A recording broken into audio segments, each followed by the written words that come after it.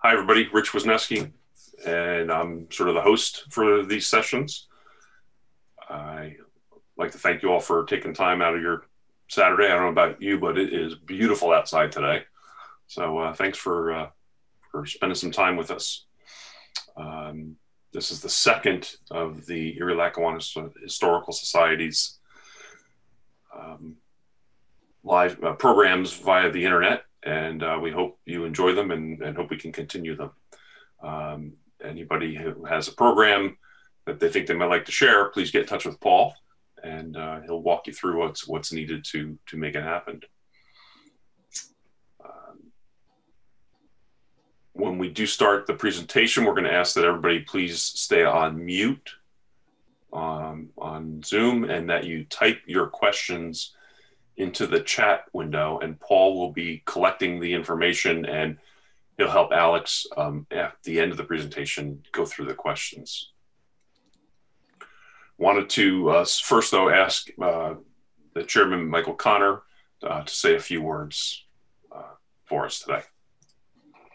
Well, thank you. I unfortunately was unable to get to the first of these sessions, and I had some other railroad business of all things. But just with what I've seen in the last 30 minutes, this is an excellent tool for helping to learn more about our railroad that you've all been putting together, and I fully support it and hope to become more of a participant. The Erie Lackawanna Railroad Historical Society has had to face the, like all organizations, the coronavirus and the problem of having no ability to have in-person meetings. I don't know yet what's going to be the situation in 2021. The board is still considering it, but it's still pretty iffy from the health reasons. But this, what we're doing today is something that probably we wouldn't have come up with if it hadn't been for the virus. And this is going to be a permanent part of our future. And I certainly encourage all of you to participate. And if you've got some items for a presentation, get in touch with us. And if you don't want to do it alone, I think we can get some partners on it too. But again, thank you very much for being here today on behalf of all of the members of the Erie Lackawanna Railroad Historical Society. And we're memorializing a great railroad that deserved a better, much better fate than it got. I won't mention the word Conrail in there, but hear me loudly. We'll go from there. Thank you very much, and welcome aboard. Thank you, Michael. We're going to get started with the presentation now. As I mentioned, I'd ask you to please just put your questions or comments into the chat window, and they will be addressed at the end of the presentation. At that time, the conference will stay open, and you have the ability to interact with others, kind of like we were just doing at the beginning here.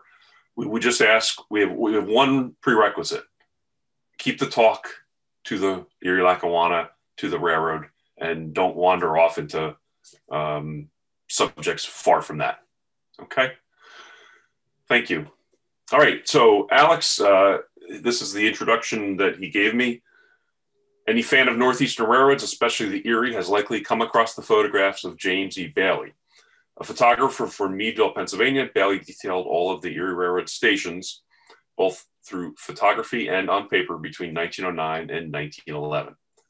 Several books, including the famed The Next Station Will Be series, have featured Bailey's photographs, and today they are being presented through a new and exciting perspective.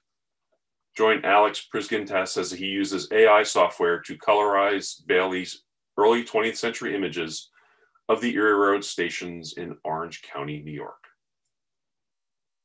A lifelong resident of Orange County, Alex is a junior at Marist College studying public history in the Hudson River Valley. Over the past 8 years, he has given more than 30 programs in the tri-state area on various genres of local history, including the Erie Railroad. I'm sorry, I missed that. Including the Erie Railroad Newburgh Shortcut and Edward Henry Harriman's Incline Railroad. The Harriman Incline, that's a presentation I remember Alex giving at a one of the ELRRHS spring meetings a few years ago. So Alex, over to you. Thank you very much. Before I start, I would certainly love to thank Rich, Paul, and everyone else at ELRRHS for making these virtual events possible. They're critical to continuing the lifeblood of these historical societies, and I think they're a wonderful way of engaging the audience. And additionally, this program would not be possible without the help of Jim Hutzler, who's been able to digitize and place all of Bailey's images online for free public use. And he's got a wealth of information, and I encourage everyone that is interested in Erie Road history to check out that website. I can include it at the end of the program. So good morning, everyone. Welcome to my program, Through Bailey's Lens. And today we'll be looking at some of James E. Bailey's photographs in Orange County through a colorized form. Hey, Alex, I'm sorry to interrupt, but could you find a way to just be a little bit louder, please? Does that sound better? Yes, definitely. Okay, very good. You're welcome.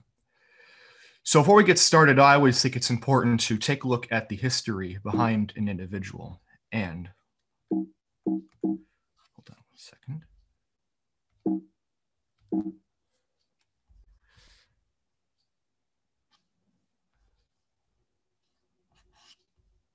I apologize, I'm having some issues coordinating the program.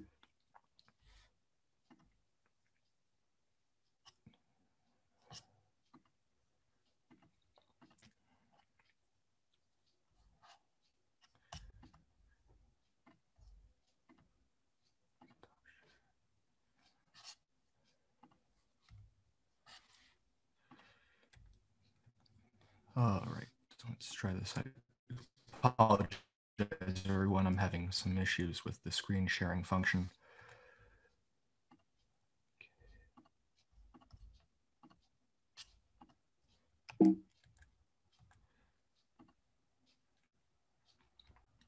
All right. So as I've talked before, I apologize for that delay. I always think it's important to look at the history behind an individual. And I was surprised to see in books such as like The Next Station Will Be, there was not a lot of historical information discussing Bailey. So I went to some newspapers. All these newspapers I found were from Meadville, Pennsylvania, where he was largely centered. These first two from between 1900 and 1910 detail his photography work. This first one from 1901 in the Meadville Evening Republican discussed how Bailey of the Erie Dispatcher's office was one of the, quote, most successful amateur photographers in the city. And even at the end, you can see that this newspaper detailed that Mr. Bailey as an artist in the heart of interior photography. This one discusses his work on the Taylor Hose Company. Moving a little later in time, the second article is from 1902, also from the Meadville Evening Republican. And we can see here Bailey, of course, described as being with the Erie and discussing his photography of the collapsed bridge at Buchanan Junction. And that his prints are, quote, unusually perfect, bringing out very glamorous views. Now, moving later in time, we will see Bailey's further work with the Erie between 1910 and 1920. Here in this first article from the Meadville Evening Republican in May of 1913, we have Bailey promoted to vice president of the Erie. And from this article from April 18th of 1914, we have a much larger photograph discussing probably likely many of Bailey's images we'll be looking at today throughout Orange County. Seen here is this discussion of scenes photographed by J.E. Bailey from New York City to Chicago. And moving forward, we have here, he has taken 3 views of every station on the entire system, as we'll see today.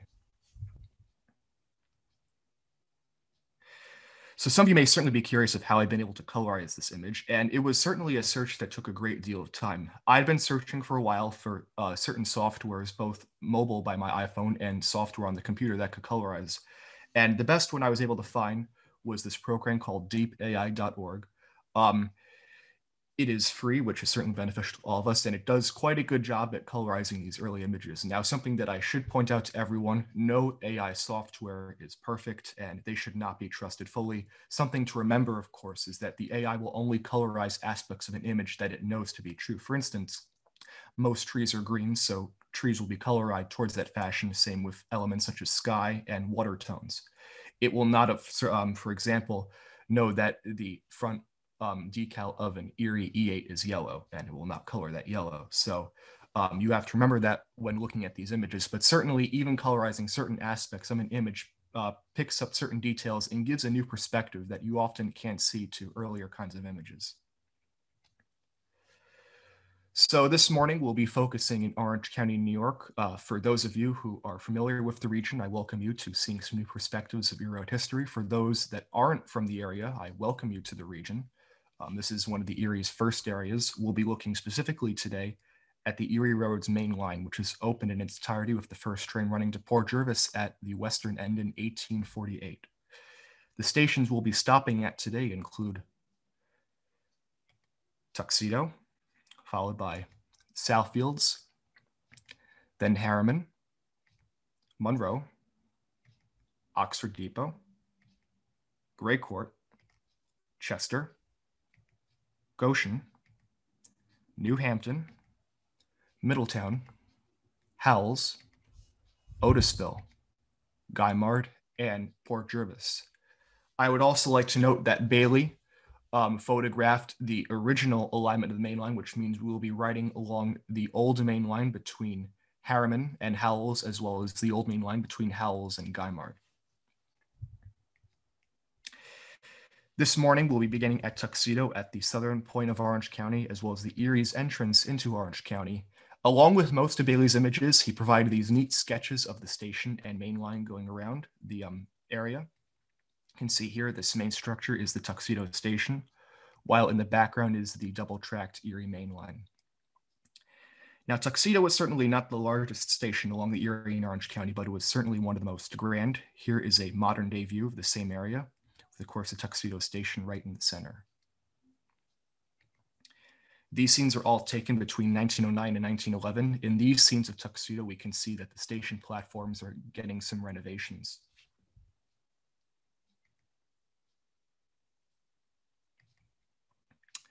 Here's a view of the south side of Tuxedo Station. Again, we can see some workers performing some renovations, rebuilding the concrete platforms. Some interesting details to note on the station. We can see some of the handmade barricades with wooden plywood and barrels to avoid people from walking to the unfinished platform region. We can also see the unique weather vane with the letter T embossed into the initial. The original weather vane is currently in the possession of the Tuxedo Historical Society nearby the station. Today, a replica has been erected onto the top of the station. Across the street from, I should say not across the street, but across the tracks from the station was the Tuxedo Freight Station. It was a largely modest but nicely designed structure.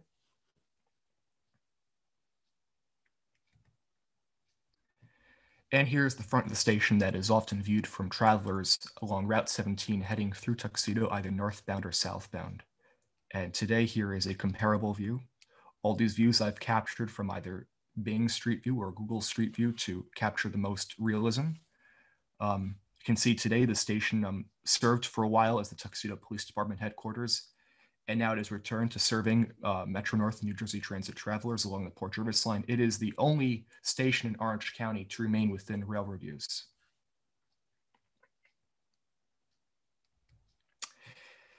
Heading just a few miles north of Tuxedo was the Southfield Station. Again, we have the Erie main line in the back, as well as the station building seen here up front. In comparison to Tuxedo, Southfields was far smaller. Here's the site today. Southfields lasted into the 1970s. Station site would be around here at the end of Railroad Avenue in Southfields. As stated before, that structure was much smaller, but still retained the charm of most Erie stations along this line. You can see a neat view of one of the neat likely Dietz or CT Ham station lamps. Now, Southfield was an important stop as it was one of many points along what I called the Ramapo Iron Belt that had several iron mines. Starting in 1868, we had what was called the Southfields Branch Road. It was a small narrow gauge railroad that operated from the vicinity of the station about a mile or so inland to serve the Augusta Southfields iron mine. You can note here in the corner a neat Erie early style steam engine that is heading northbound or westbound to be correct, politically correct, past the station. And here is a back view of the station. This is the side that would be facing Railroad Avenue. You can see an edge of that Erie Railroad freight car in the background. And as I said before, the station survived well into the 1970s, yet it does not remain today. This is the same angle, approximately. The only remains of the station that can be noticed is right in the background here. You will notice a piece of concrete fencing that is familiar to Erie Railroad stations.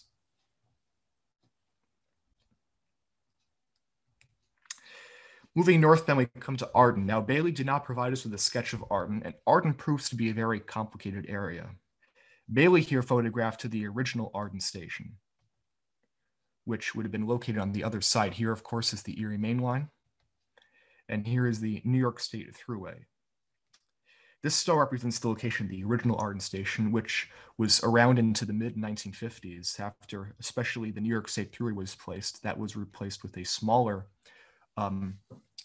structure that served both as a road station and a post office. It still stands today, although it is no longer used by the railroad or town. Here is the original Arden station. It largely resembles many of the Erie's other older stations, such as those at Allendale and Ramsey. Something I always found interesting about this particular view of Arden, which I've seen several times before, is this tower in the background.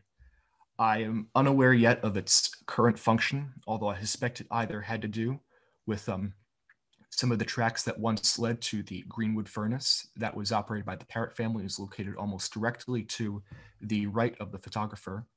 That furnace was operating until approximately 1886 when E.A. Chairman purchased the entire property.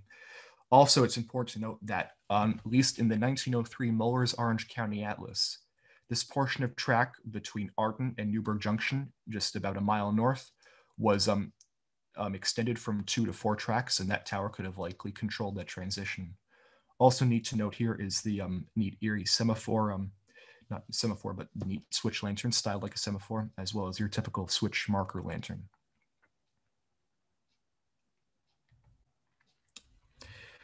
Here are some other angles of the Arden station at different viewpoints. Of course, in the top left, we have the famous Pizzo Cure advertisement, which I have accompanied with a bottle. Pizzo made bottles in several different shades and colors, and they're certainly a unique part as a bottle collector. And in the other scene, we can see a Erie steam engine alongside the Arden station.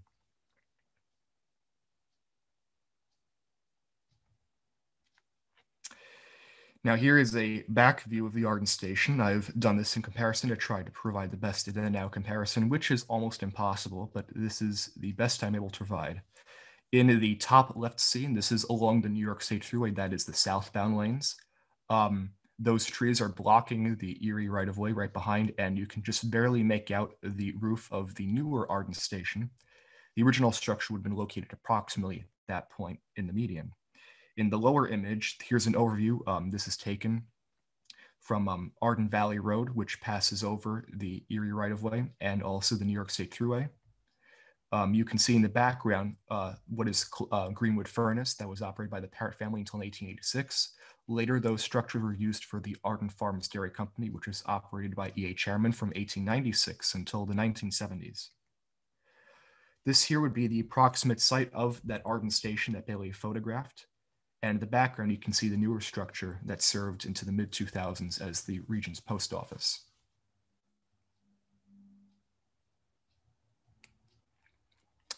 Now, coming north, we come to Turner's, which proves to be an interesting location along the Erie Main Line. Turner's today is better known as Harriman, and that, of course, happened shortly after Harriman passed away in 1909. In fact, after looking here at this location of the main station, freight house, and main line, we can see that Bailey indicated that the town was changed to the name Harriman from Turner's in July 15th, 1910.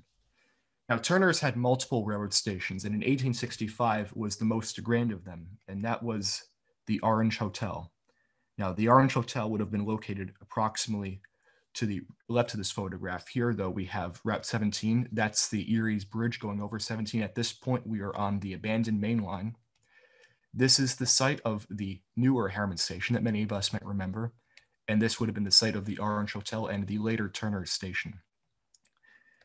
Now, this was the Orange Hotel. It's not a Bailey image, but I included it here for some contextualization.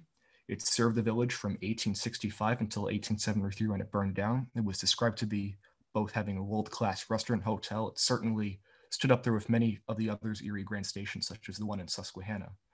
Once this burned down in 1873, it was replaced with this unique structure. This is the Turner Station that served the village for over 3 decades. We can see both here the passenger and freight station in the background. That's the freight station. And of course, we can see again, Bailey noted that this town's name was changed to Harriman on July 15th, 1910. Here are some other angles of the Turner Station. Quite a unique structure, seems modular in design. It's possible that it might have even been standing before the Orange Hotel burned in 1873 and served a different purpose. In the background here, this arrow indicates where what's called River Road in Harriman crosses the Erie Main Line. This is the first grade crossing along the old main line after it split from the Grand Line at Newburgh Junction. And it is also today where the Heritage Trail, which is a paved rail trail along the main line, currently starts today. Here's some other angles of the Turner Station. Something that always intrigued me about these views was the scenes of the foundation of the structure in the bottom right-hand corner, especially this unique little tunnel here. It's possible that these might have been remains from the old Orange Hotel.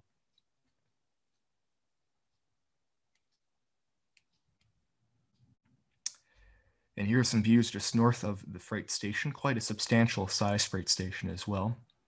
Also viewable is the water column that served engines stopping at Turner's. There was quite a sizable amount of tracks here. Not exactly a yard, I'd say, but definitely enough to service some smaller engines.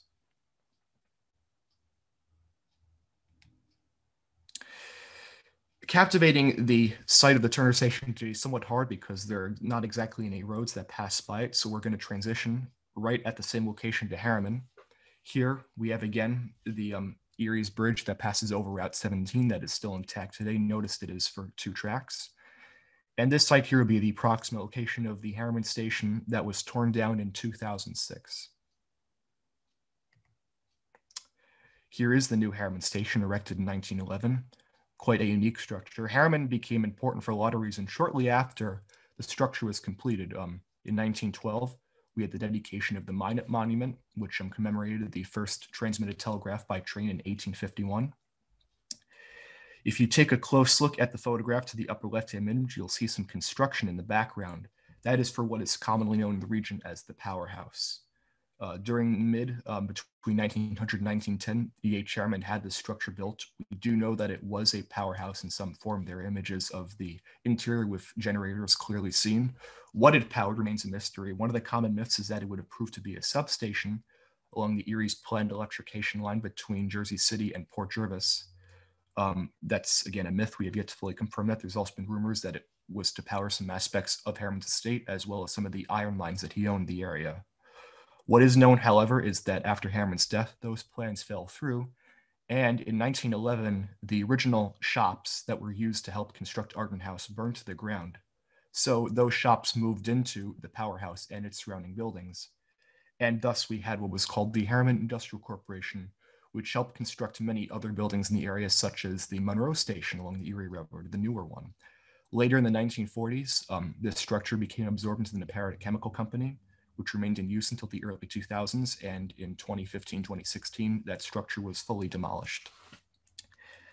Now, as stated earlier, the Harriman Station was torn down in 2006, yet fortunately, some of the individuals involved in that demolition saw the station's history and preserved many of its architectural components, some of which have made it to my collection. Seen here is one of the freight doors in my backyard. And over here is both the later Harriman Station sign from the 1960s and 1970s, as well as one of the eave buttresses that can be seen in the top of that photograph. Here is a back view. This is facing, this will be Grove Street in Harriman, New York, of the Harriman Station. Really a neat structure, unique among the Erie stations heading through Orange County. And in the background, you can see a neat style signal along the main line.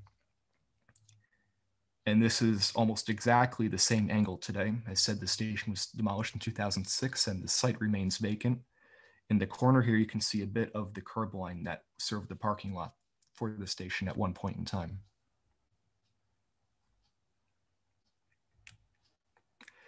And back here would have been the location of the Minot Monument erected in 1912. There have been many stories about how the plaque has vanished and returned over time today remains missing. However, the concrete monument itself still remains intact.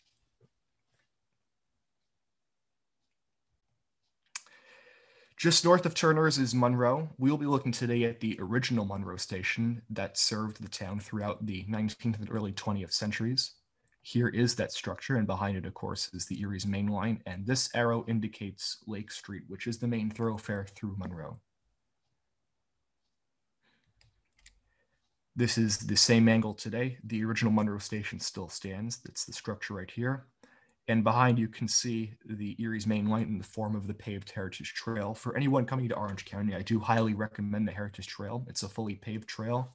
It's now currently being extended through Middletown. It is a wonderful walk. Here is the original Monroe station, a very unique structure in many ways that combine both the freight and passenger operations. Here are two other views showing the front and back of the station. You can see off to the left in this photograph one of the Erie sidings that ran into and directly into downtown Monroe. You can also see that off to the side here. Those sidings were later removed when this area was largely developed with businesses. Here's a scene again of the original Monroe station from Lake Street. And this is the same building today. It's obviously still standing. It's had some differences. One of the few old historical elements that can still be identified are those eave buttresses that remain. We now move to Oxford Depot, which, like Monroe, was another interesting station. It served as both the village's train station, post office, and general store operated by the DeStefano family. You can even see here that Bailey noted that the building was not owned by the company. This little portion here that sticks out from the main building was the only part that served as the station. The rest served other purposes. And of course, over here, Bailey indicated both the Erie's main line as well as the freight room. This is the site today. I apologize for the tree coverage. It's hard to point some aspects of the region out, but here's the main line as seen at the cut in trees. This, of course, is today's Heritage Trail, part of the original section, opened in the 1990s. And this roof line here is the Oxford Depot station, which does still stand today. Here's a scene of that station. As I said before, definitely a neat structure. That little wooden addition to the back was the station itself, while the rest served the DeStefano family. Michael DeStefano started operating general store here around 1901, and later he had a large dairy farm and creamery. Of course, here's that wooden addition, and here's a milk bottle from DeStefano's Dairy in Oxford Depot.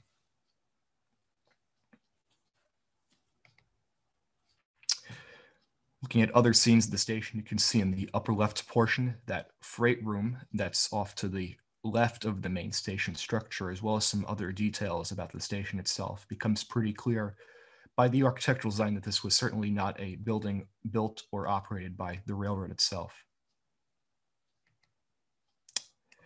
Now, this is among one of my most favorite images from Bailey in Orange County for many reasons. We do have the Erie represented through the station itself. We also have the Alex Campbell Mill Company seen in the background. Alex Campbell was a pioneering dairyman, especially in 1878 when he is recorded to have used the first glass milk bottle. We are unknown. We have yet to find a dedicated example of that first glass milk bottle, but his business remained prosperous until around 1919, and he operated several creameries across Orange County, include the one here in Oxford Depot and also one in Monroe. We can see, of course, here how the DeStefano structure was used both as the post office and general store. And back here with the Alex Campbell Milk Company's Oxford Depot Creamery. And here are some bottles from Alex Campbell, uniquely designed.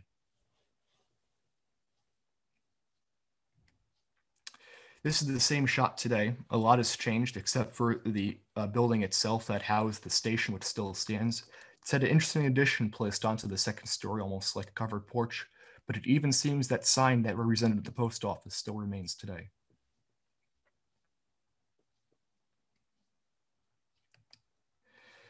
Heading westbound, we come to Great Court, which is one of the most important stops along the Erie between Tuxedo and Port Jervis. Great Court was, of course, along the Erie's main line, but it also served as the terminus and junction of two other railroads, the Lehigh and Hudson River, seen in the bottom of this photograph, transferred here cars between the Erie, and this was also the southern terminus of the Newburgh branch, which opened in 1850 as Newburgh's first railroad. Seen here is the Erie's rain line, and on that very top track, you can see it's indicated NB branch for Newburgh branch. Here is the large Great Court Station, which is divided into 3 parts. We have the baggage room at the far western side, the waiting room in the center, and an office at the far eastern side. And below, of course, we have the Lehigh and Hudson River Railroad tracks that are heading into the transfer yard just to the east of the station. Here's the same view today. The Great Court Station vanished probably, I'd say, by 1969, 1970, although the yard itself remained active until the Erie's main line was abandoned in 1983. At that point, the yard was removed and 2 tracks were rebuilt and realigned. They serve as team tracks today, especially among the local produce growers of the Pine Island region. Here is the Heritage Trail, which runs right alongside those tracks through here between Oxford Depot and Chester. That is the bridge carrying the Lehigh and Hudson Rivers tracks over the Heritage Trail, and their tracks heading to the old Great Court Transfer Yard. They are still used very actively today. And this is the site of the old Great Court Station. Here is the magnificent Great Court Station. This is taken from the side of the Erie, looking westbound. In the background, you can make out the Lehigh and Hudson Rivers Bridge passing over the Erie, which does still stand today.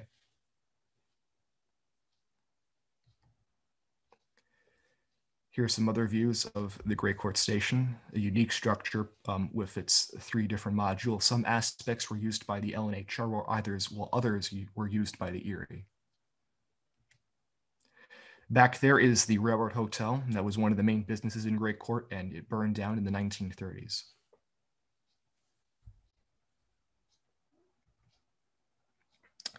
Just to the west of the Great Court Station was the freight house. This again served both the LNHR and Erie Railroads and was situated between both tracks. The scene at the top left is taken from the Erie side, while the other 2 images are taken from the LNHR side. And right here you can see the LNHR bridge once again passing overhead both tracks. Here's a relatively well-known view of one of Bailey's images of the Great Court Station. This is taken from the Lehigh and Hudson River side, looking westbound. And here's approximately the same angle today. You can see a little bit in the foreground some of the tracks that were rebuilt in the late 1980s to service local industries. The Great Court Station would have been located approximately at this location. And back in the trees behind there is where the LNHR would have passed over the region's main line and transfer tracks. We now head into Chester, and we'll be looking at the original station that preceded the 1915 structure. You can see that structure here along with the Erie's main line once again. This is a scene today. We can, of course, see the newer 1915 Chester Station in the middle along with the Heritage Trail that passes this region. This is the original 1915 Chester Station that served throughout the 19th century. Chester in particular proved to be an important spot along the Erie's main line in 1841 when Thaddeus Selleck, who was a contractor along the Erie, was appointed as the station agent here. Now, when he was appointed as station agent, he immediately began to realize the pure quality of Orange County's milk. And it would have fulfilled what was at that time an empty and needing market. At this time, there were no high forms of transportation. The Erie was at the point the first road in Orange County.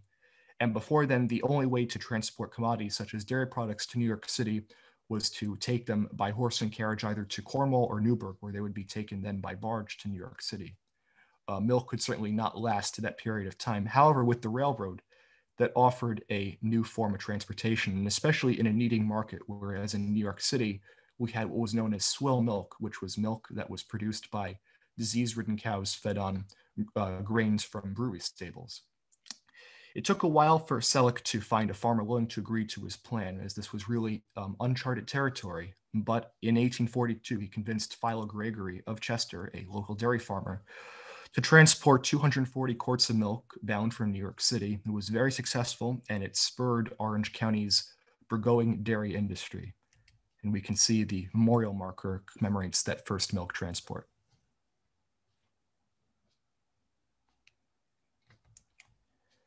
Here are some more scenes of the Erie station. You may notice in the upper left-hand photograph that quite ornate house in the background. That house does still remain today. This is taken from Bank Street in Chester.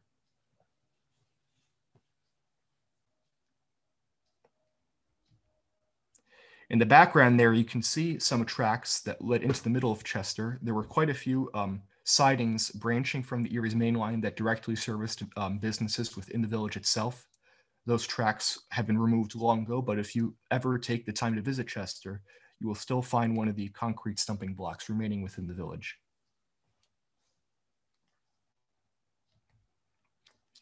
Here's a scene taken from what is today, I believe, Wilkins Place of the Chester station, the original structure. And compared with today, this is the 1915 structure that now serves the Chester Historical Society.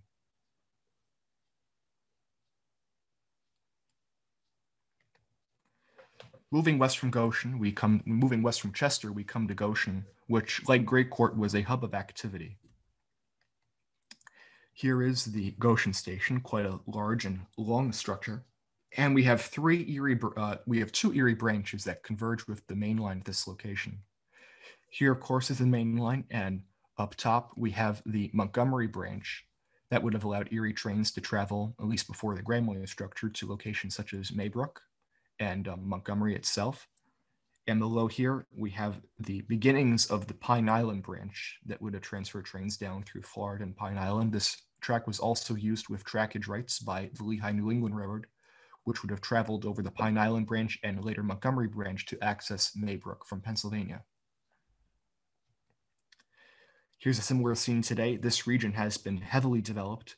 The Goshen station does still stand, and it serves as the village's police station. You may also notice in some areas some angles of buildings that represent what was once past. This railroad avenue indicates the original trajectory of the Erie's main line. You may notice an angle in this building here that would represent that first little stub of the Erie's Pine Island branch. And up top, you'll notice a small structure here. That structure actually stands on a bridge that carries the old Montgomery branch over a small creek heading towards Montgomery. Here's the Goshen station. This is the south end. This is the east end. We are looking westbound towards Middletown and Port Jervis. In the foreground, you can see that switch that is likely emanating from that Pine Island branch junction. In the background here also is where the Montgomery branch would have converged with the Erie's main line. Here's some other scenes of Goshen. Again, a hub of activity. Goshen itself not only interchanged passengers with the Erie main line, but also the long-gone Middletown Goshen trolley. Orange County itself was home to three major trolley lines, those being the Middletown Goshen trolley, the Newburgh and Walden trolley, as well as the Port Jervis Traction Company. Goshen had a sizable freight station as well. This is located just to the west of the station. I did see some pictures on the ELRRHS Facebook page, and I believe it was still standing up into the 1970s. Here's a scene from the, this is the back side of the Goshen station. This is not the side facing the Erie main line, but instead the Montgomery branch, which can be seen here. And here is the same structure today. It's, as said before, been restored and is in use by the Goshen Police Department. And you may also notice here some designs in the sidewalk that still radiate what once was past. This was, of course, relating to where the Montgomery branch used to run along this side, heading towards Montgomery.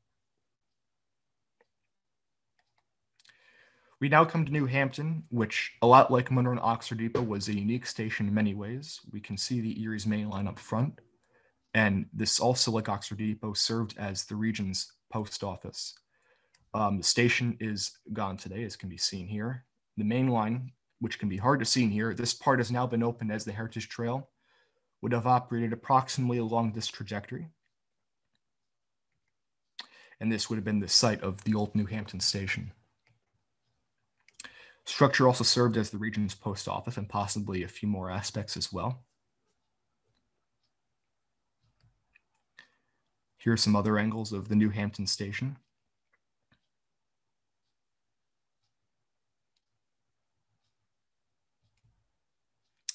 And just to the west of that is was the freight station. We can see in these bottom two photographs, we can have an Erie station, and not an Erie station, an Erie, a small Erie steam engine pictured here. But if you also notice to the photograph to the right of that one, you can see what appears to be a very small train there. I suspect that might be the same train. Given its short consist, it might have been a local coming from perhaps Middletown to do some freight transfers at this location.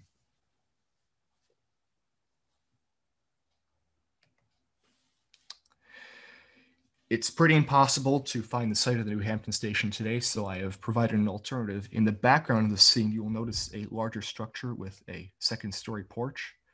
That building does still stand today and is today's Mason's Marketplace. It's a very good restaurant. I recommend anyone walking along the Heritage Trail, which runs right, I didn't put an arrow there, the Heritage Trail runs right to the left of the structure. It provides very nice food and refreshment for anyone walking along this part of the old main line. Middletown, we come to now, had two stations for the Erie. The first of these, which is possibly not as known to many of us here, was the station at East Main Street. Now you might wonder, why did the Erie have a station here if they had a larger structure at James Street, which we'll see later? Well, this was the only point at where all of Middletown's railroads converged. We had here junctions with the Erie, the Middletown and Unionville, later the MNNJ, the New York, Ontario, and Western, and also the Middletown and Goshen Trolley, again converged all at this point. Here we have the station with a very large passenger shelter. This building today is the switch-in and does still stand today. And to the north of here, just north, would be the MNU station, which does still stand today, although it is no longer being used by the railroad. Here's the same region today. That structure we discussed earlier is the switch-in. There it is today. And here is the MNU station, later today better known as the MNNJ station along East Main Street. So here is that East Main Street station with the very large passenger platform. That's, of course, the Erie's double-tracked main line in the foreground. In the background, we can see the Erie's East Main Street Tower in Middletown.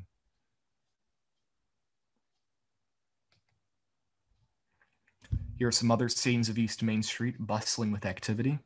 In the top left image, we have in the background the New York, Ontario, and Western Railroads. That's the Railroad Avenue Tower.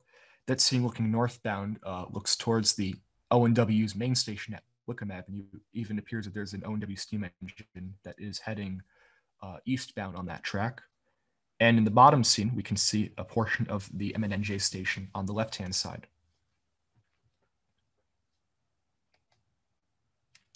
Here's again a scene of the East Main Street station. This is taken, that is East Main Street itself in the foreground. In the background, you can see the water tower for what was known as DG Yard. DG Yard was a point 11, was the main service area in Middletown for the Middletown and Unionville Road, and later the Middletown, New Jersey Road. That water tower stood, I think, well into probably the 1950s. The base for it still remains today. And of course, keep a note of the structure that is today the switch-in. As we see today, that building does still stand right here. And you can even see, I don't believe they're for the main line, but these were railroad ties that once served as a connection between the main line and the MNNJ. The tracks were removed a couple of years ago, but the ties do still remain today. Now heading just west, we come to the Erie's main station at James Street. This structure replaced an earlier two-story building.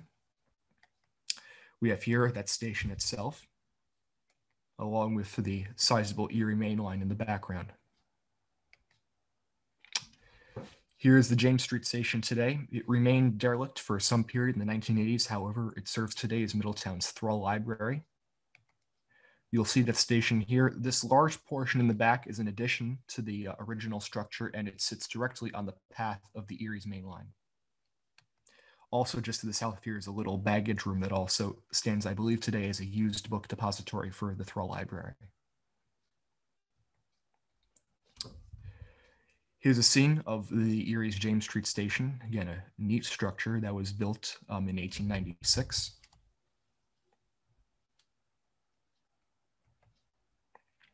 Some other scenes of the James Street station in Middletown, various angles. This was located pretty much right in the center of Middletown. It was a couple blocks away from North Street, which was the main thoroughfare through the city.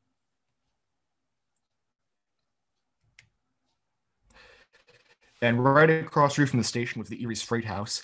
This is in its original configuration. Later, a brick addition was added on to the east end of it and remained in service through the 1980s. If you notice here, me and my friend are doing some insulator discoveries in these images, and we found two neat parts to the image in the top right-hand corner. You'll see first here some barrels in the foreground. They're for the Standard Oil Company of New York, Middletown, New York. And over here, you'll see two insulators along the side of the structure. We did some checking, and those seem to be indeed some of the famous ERWs. There are several other images throughout this presentation that also show ERWs along telegraph poles.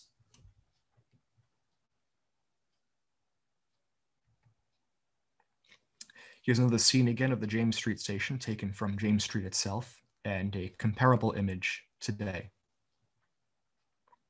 You can see part of the passenger platform right here, as well as the addition on the backside.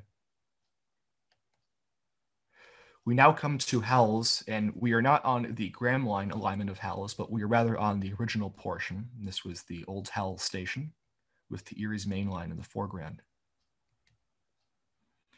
This is the site today. Howells has been heavily developed, although there are some parts still recognizable. This part of the Howells Fire Department is likely where the old station stood, and there are still two abutments here that once serviced the bridge that passed over New Vernon Road.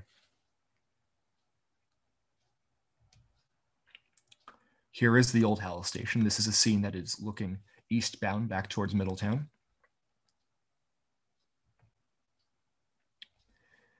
I would say it's a pretty contemporary and average station for a typical rural town along the Erie's main line. Again, we have that Piezo Cure advertisement like on many of the other Erie stations.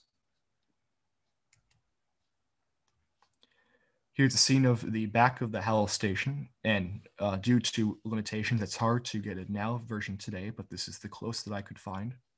That's the Howells Fire Department in the background. The old Erie main line ran directly behind those structures, and this is approximately where the old Howells stations once stood.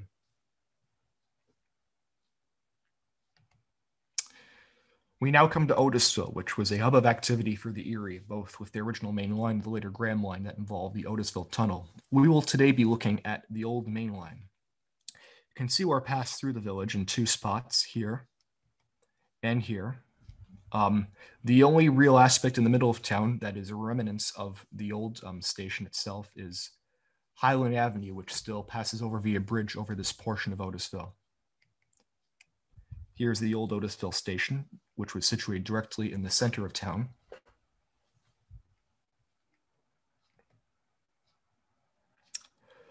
Otisville in its time was most famously known for the Borden's Creamery located there. It provided a good amount of business for the Erie coming through. And it also kept this part of the main line running for quite some time after the Graham line was constructed. It was pretty difficult for me to compare a then and now image of Otisville. It took me a while to orient myself with the buildings, but when I compare, I wanted to keep an eye on this building in the background, and especially the placement of the windows on the structure. If we compare this to today, you can see the same building in the background with those windows. And the approximate site of the old Otisville station would have been around here today.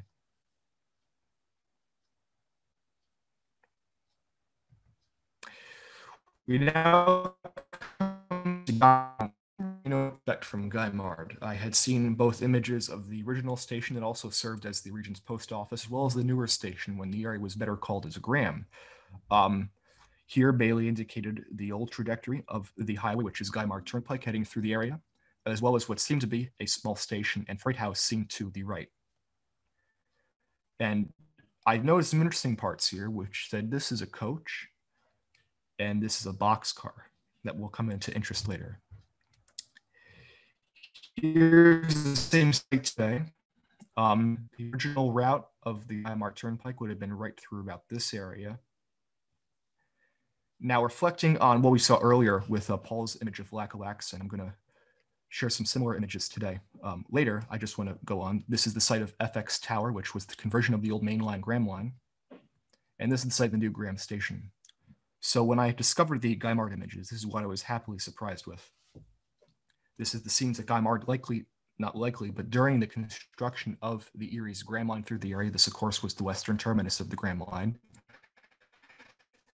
And the station at this time served in an old Erie coach, and the freight station behind in a boxcar.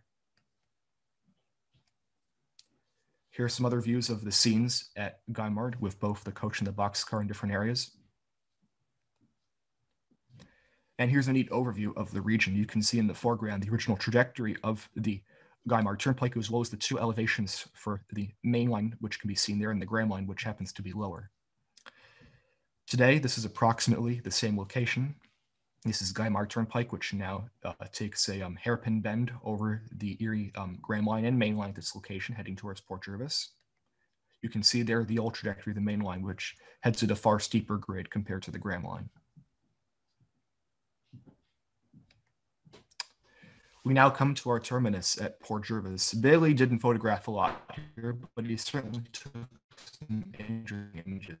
Not a sketch either, but seen here is the Port Jervis station that is known to many of us, along with the two tracks remaining of the Erie main line, as well as what was once many more of the southern Port Jervis coach yard. Here's Bailey's image of the Port Jervis station. Seen here, built in 1892 and enlarged in 1912. The structure was not exactly, let's say, abandoned, but deteriorated through the 1970s. To date, has been wonderfully restored. Does not serve as the Metro North station today, which somewhat saddens me, but it is still maintained very well in the center of town. Now, that was not Bailey's jewel image in Port Jervis, but this one certainly is much more interesting. This shows the Port Jervis freight station taken above looking down into town. That station, of course, is right here.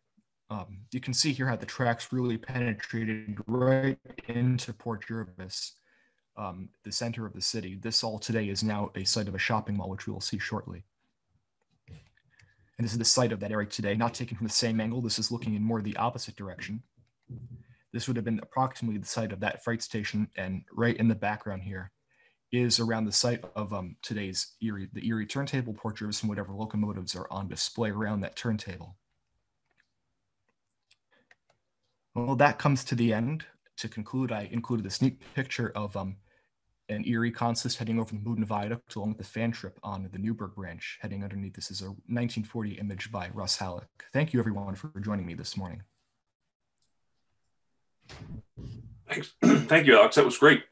Paul's going to work with you on any questions or comments. Of course. Come up. I have a couple that I did put in the chat, but I'll add. All right, I'll give you what I have collected here. Mike Sly is asking or points out, you have the stations with gray paint and darker trim. When do the painted buildings get the dark green paint? So it is, as I stated before with the colorizing, it is very possible that these buildings did have dark green paint at this time. As I stated previously, the AI software will colorize what it knows to be true, such as trees and aspects of the ground, whatever possibly sky, water. It will not know if a building is green. So that's out of my control. It's possible that these buildings were green or other colors at the time. You know, as I said, it's not a perfect system, and unless there's a system where you can manually input that I want this and that to be colorized, it will likely be impossible, but that's the best I can do. It's possible that these were all the green at the time, but that's the reality of the situation. Okay. I had a couple questions I scribbled down too while we're going on. New Hampton was 2 stories and somewhat larger than the rest. Yes. Yes. Was New Hampton an important town on the Erie during this time? And what other functions would have been done in such a large rural station? New Hampton doesn't strike me as a very important town. To my knowledge, I believe there were 2 creameries that served New Hampton. I think the Diamond Dairy Company and another creamery serviced the area. Apart from that, there were no really sizable industries. I suspect that this structure was not built by the railroad. I'm looking at the map. Bailey doesn't indicate whether it was or not built. I suspect, though, that it was an earlier structure that happened to be adopted by the railroad for use, either through family use or they happened to buy the structure. There is a clear sign stating here that it was also served as a post office. So it's also possible that it might have served also as a general store, and perhaps that the station agent himself would have lived in the second story of the structure. Okay. We've one remark here that from Cindy Brookshire. Thank you for your hard work on your colorization. A comment from Francis Higby. If I read that right. The James Street station today is an attractive library as well. Yes. Yes. I had a question. Are there any plans for the Harriman Station site, the one where they tore it down back in 2004, I believe you said? To my knowledge, I do not know of any plans. I suspect today the Heritage Trail terminates, I'd say, not even a quarter of a mile west of the station site. I suspect they would not extend it to the station site itself because you'd have to cross River Road, and that's a particularly treacherous and dangerous crossing to do when pedestrians crossing. That area is not exactly developed. One of the issues is right across the street is Nepera, and at Nepera, that site, of course, is an FDA Superfund site and won't be developed for some time. So I suspect that it will remain undeveloped for a large period, and I do not know of any plans for development in the future. Okay. Let's see here. Cindy Brookshire, I'm assuming this must be Curtis.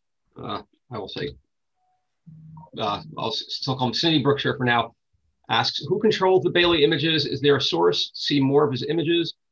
If not, any chance to see a reprint of the Next Station Will Be series? I can attach the link into the chat where all of Bailey's images are located. Jim Hutzler has communally uploaded all of them to a website, and I can attach. By the way, I want to also point out the chat. Sure. I just want to point out while the meeting was going on, I got a Facebook Messenger request from Jim Hutzler for the link for the meeting. So he actually is on the bridge right now. So he's been watching the presentation as well. Okay, great. Okay, but you said you're gonna put the link there. Thank you. Yeah, yep, I'm searching for it now. Okay, Logan G asks, is the trail okay for bicycles? Absolutely. I apologize. Oh. Is the trail okay for bicycles? Oh, it is. It is great for bicycles. It's fully paved.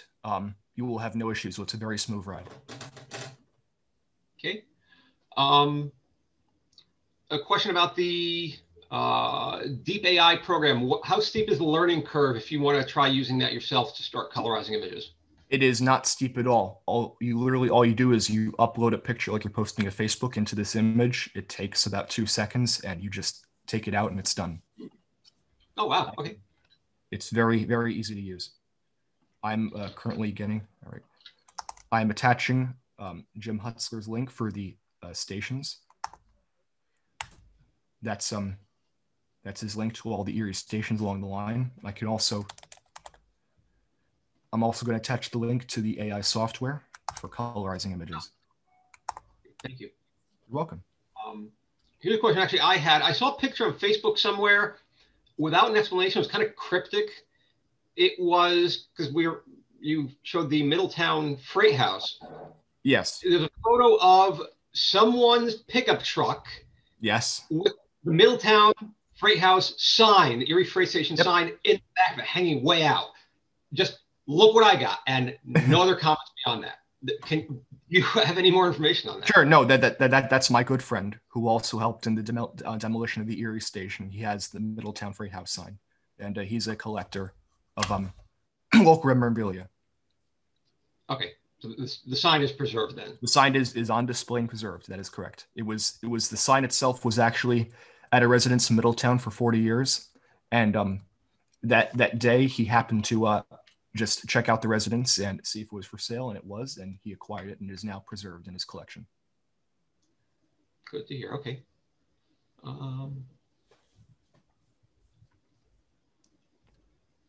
Are there any other questions? I don't see any. I see. Where was the tower Arden compared to the current station? The tower at Arden, judging from the images, I would say it was located right across the tracks from the current station, probably right across the tracks at the base of the bridge carrying Arden Valley Road over. And from Jeff Gabriel, we have, did Bailey take pictures of structures such as interlocking or crossing towers? To my knowledge, no, he did not. He mainly focused on passenger and freight stations.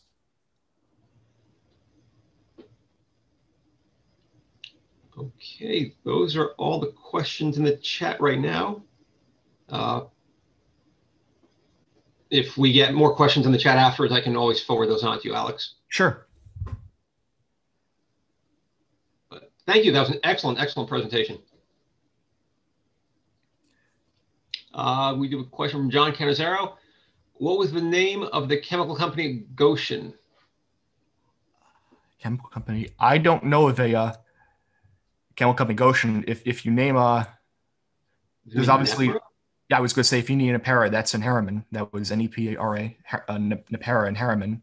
I'm not familiar of a chemical company in Goshen. The main industry there was the Goshen Foundry, which was just west of the station. That the foundry structures do still stand today. Yes, that was Nepera. Oh, yes, you meant there. Okay.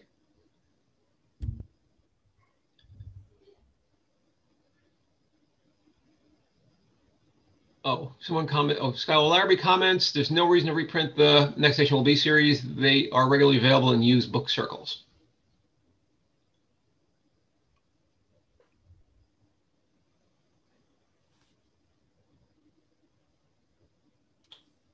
And that's the last of the questions. Thank you very much, everyone. It was really fun to be here today, and perhaps I can come back for a second part 2 on the Erie's branch lines in Orange County, which we did not cover today. Thank you. You're most welcome. I think everyone appreciate that.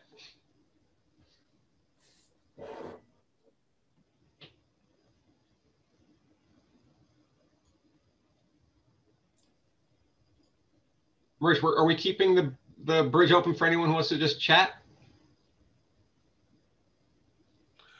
Hey, if you don't mind, I do have 2 quick pictures of the shack at Lackawaxen I could share real quick. I found them while we were talking. If I'm able to do that, let's see.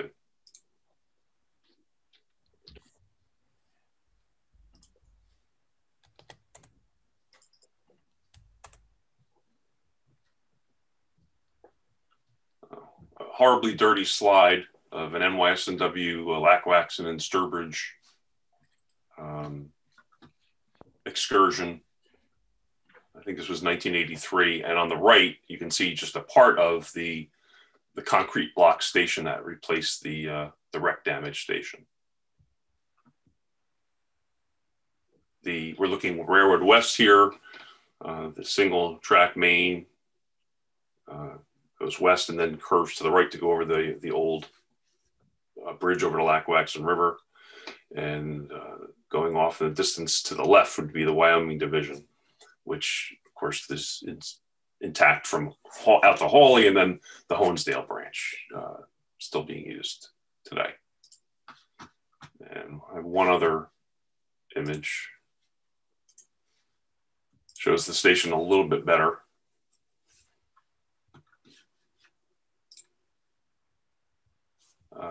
And I point out too that just over the roof of the station, you see the red roofing shingles. That's the old Lackawaxen firehouse, which does still remain. The concrete block station was demolished.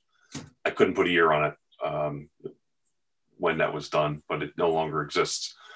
The old firehouse still exists, though. It's no longer used as a firehouse. It's part of the National Park, Delaware River National Park facilities. And then, of course, the Roebling Aqueduct Bridge, which many of you, I'm sure, are familiar with, would be just out of the picture to the right, crossing the Delaware River.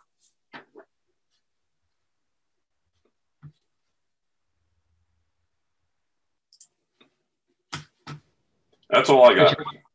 Rich, a question popped up for you. Do they still run excursion out of Honesdale?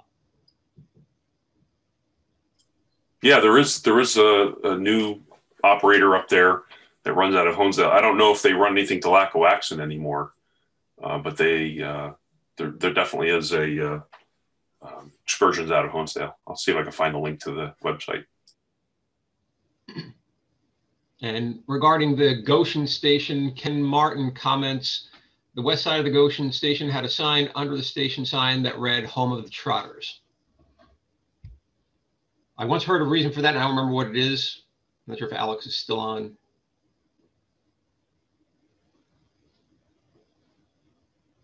Okay, he must have dropped off. I will put that in the list of questions to send off to him.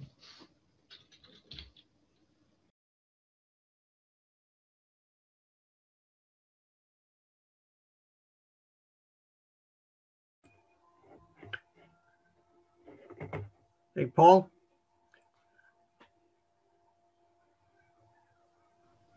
Yes, sir.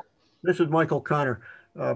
Say, listening to some of this, I suggest one project that I think the society is going to take on is this business of when did the station colors become the one we were familiar with, the green, etc. So we'll put that down on the somewhere in the diamond as a let's find answers. Okay.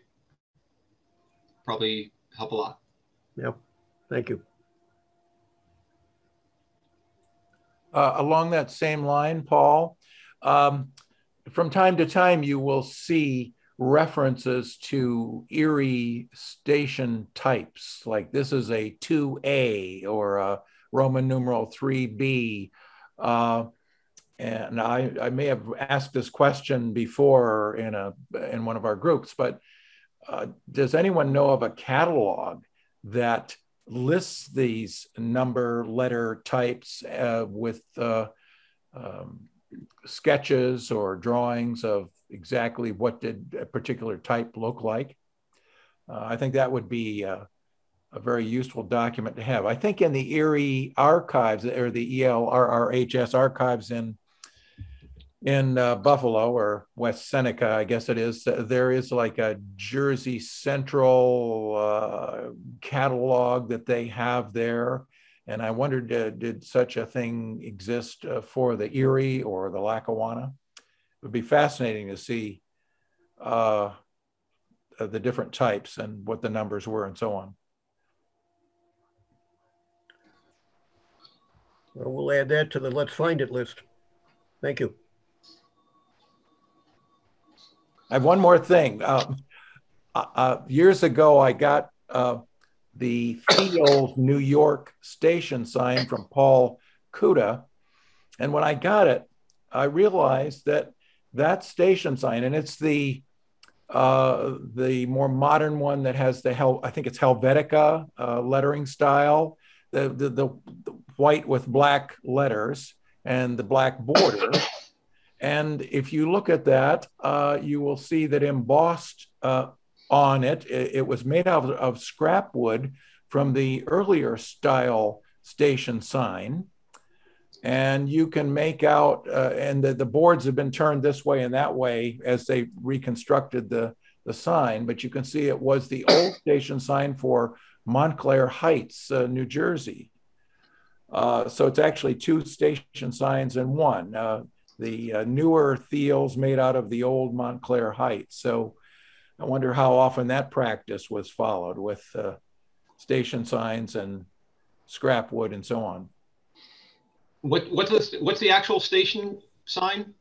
The latest iteration? It's painted Thiels, New York, which is it's on the Spring Valley, near Spring Valley.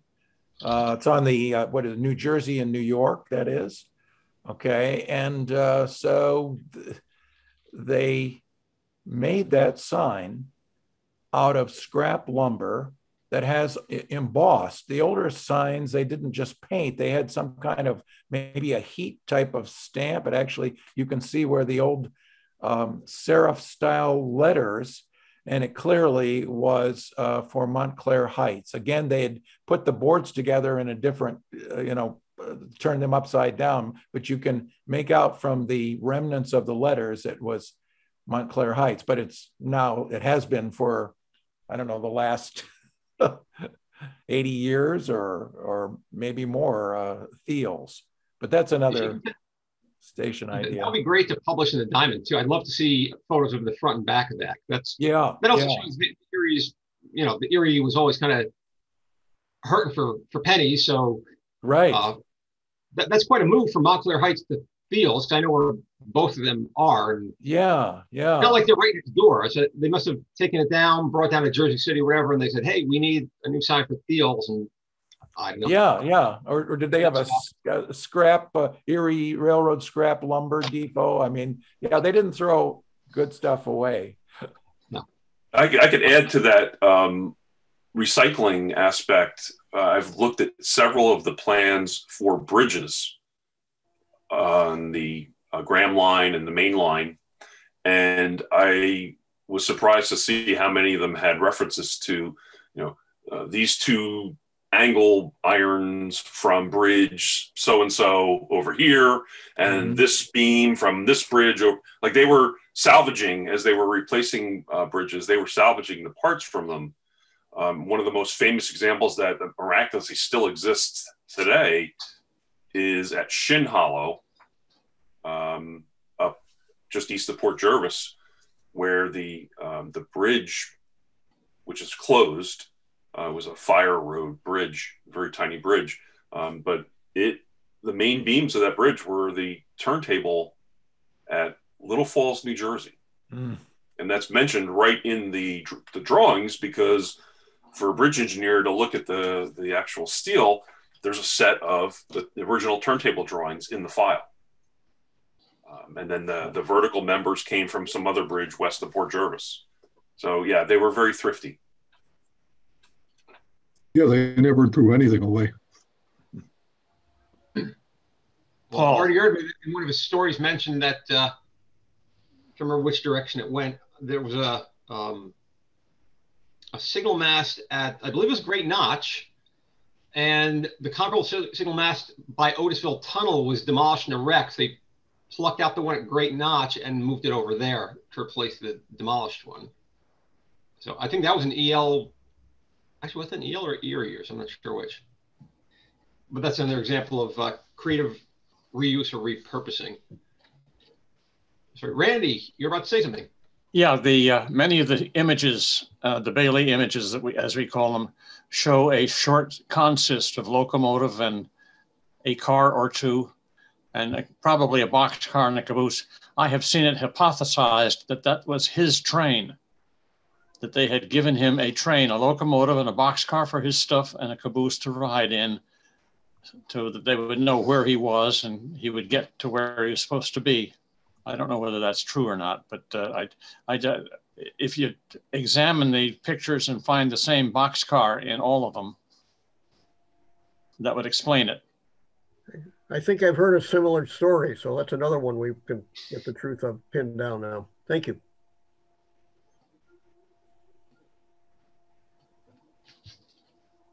Yeah, it certainly makes a lot of sense given the time frame we're talking about, right? 1909. The road network was pretty minimal, and automobiles were not all that common. So a better way to follow the railroad than via the railroad. 1809? 1909. Okay. The Detroit Publishing Company, didn't they also have the Lackawanna run a short train for them for their photography? I think it was 1900. I think they pulled a similar thing there as well. But that sure sounds plausible. I'll mention that to Alex in the notes to him. But yeah, that certainly does seem like a plausible theory on that. If I could just mention one more thing, I was just looking at some pictures on Facebook this morning that the model board at WC Tower in Waldwick, New Jersey the tower's been saved and restored by the Waldwick Historical Society, and the model board was New Jersey Transit had the model board in storage, and it's now been returned to the tower, and it's been restored and was hung today up in the tower itself. The machine is not in there, but the model board now is. Yeah, we're Well, actually, the Bergen-Rockland chapter of NRHS, where Kurt is a member, he is planning to put in a small model railroad, I guess HO or whatever scale, and he's going to hook it up to that model board so that when visitors come in, especially kids, it can actually throw a switch on the model board and it'll actuate something on the small model railroad. He has plans of doing that.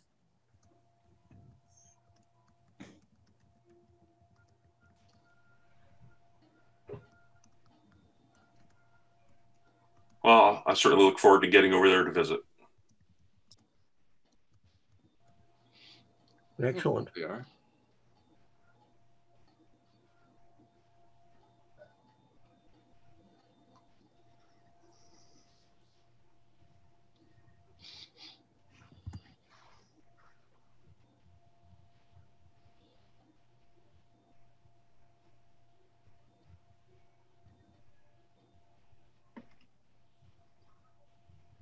Mm.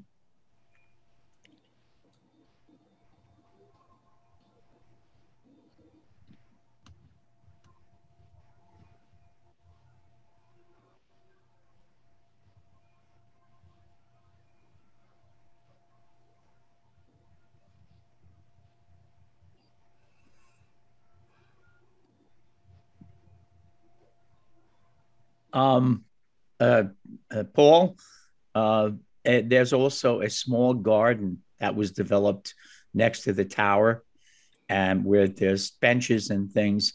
And if anybody wishes to donate to the development or the support of the tower, they could have a memorial brick with their name created and put into the bricks that are already there in the garden.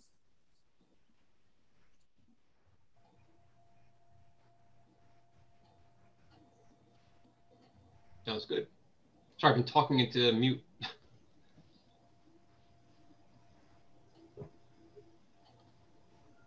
This is the turntable I was mentioning earlier. This is at Shin Hollow, a few miles east of Port Jervis.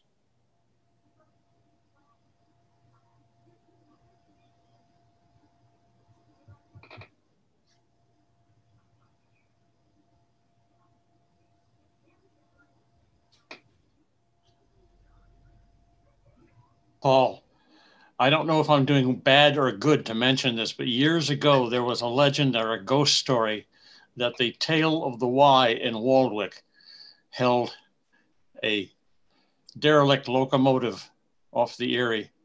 It was buried. The story went. It's like one of those hidden, vanished locomotives ghost stories. I don't know whether there's anything to it. I doubt it very much, but I just thought it'd be fun to say.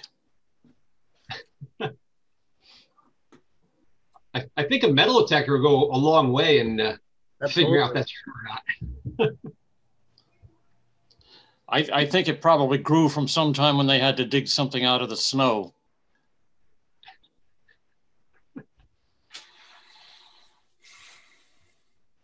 Good story. That comes from the old Stoker days. Okay. Paul, just as a note to the inquiry as to the Goshen station having home of the trotter, there were 2 racehorse tracks in Goshen. One was home to the Hamiltonian contest, which was a trotting horse race. Home of the trotter refers to horse racing. And there were, as I say, 2 tracks in Goshen. One is named Good Time Park, and which is the half-mile track that's still in operation. The one that was close to Route 17 or Quickway, that has been torn down. Okay, well, I answered that question. Thank you. A couple of questions popped in the chat window here. Comment from Mark Schmidt. The Lackawanna recycled old station signs regularly. I've seen documentation of the sign painter at Kingsland recycling signs for Johnson City, New York. Erie Bridge recycling includes the Peckman River Bridge on the Caldwell branch, which came from the old HX Bridge in 1916. And Mike Sly comments, I seem to recall that the Erie had one location where modern station signs were prepared and that they were painted by only one man for years. Can this be confirmed?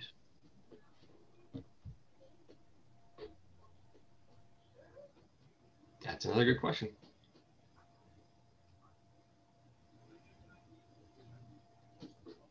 I'm banking these questions. This would be a good thing if we can't answer them on the calls to put in the diamonds in the Q&A section.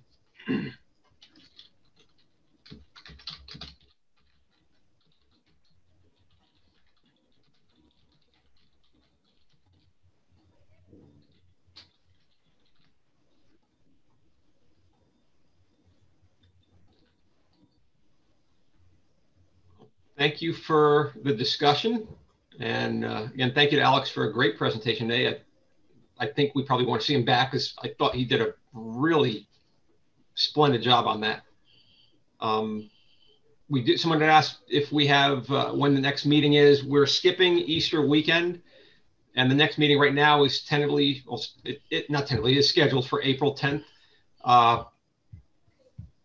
We have a presenter lined up who's on this call right now, so I'm not going to say anything. I'll let, we'll wait till we get it lined up, and we'll send a details and presentation out probably next week sometime. So check your inboxes for that. We're still looking for presenters for future weeks beyond April 10th. If you have anything at all you'd like to show or discuss, please reach out to me and we'll get you all set up. We'll take care of getting you set up with the Zoom client, and we'll show you how to run that if you're not familiar with it. If anyone has slide presentations they want to show, we will scan the slides and make digital presentations for you to go through if you need that. That was one of the common complaints I heard, that a lot of people have slide carousels of presentations, but we can't do slide presentations, obviously, in this type of format. So we can scan the slides, put them into a PowerPoint presentation. You can walk through that on Zoom. So it'll be effectively the same thing as doing a slide presentation. So if you just have physical slides, don't be afraid to reach out. We can help you get that set up as well. That's all I got. I think that ends the presentation part of the show. I believe Jim Dent's going to leave the bridge up for as long as need be if people want to stick around and just discuss all things EL, Erie, DL&W. The bridge will be open for discussion among the membership. Otherwise, enjoy this gorgeous weekend. Thank you. Thank you, Paul.